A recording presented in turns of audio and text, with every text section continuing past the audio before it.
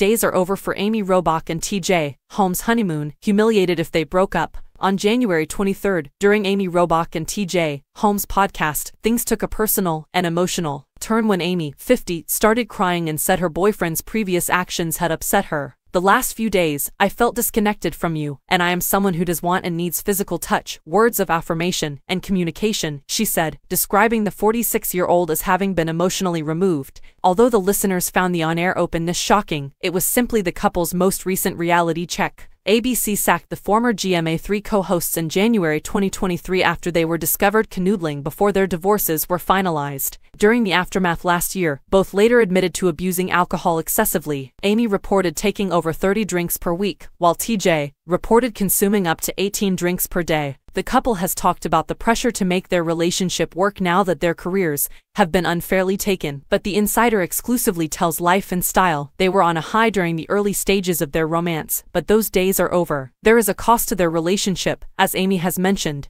They simply could not have predicted running into so many obstacles along the way.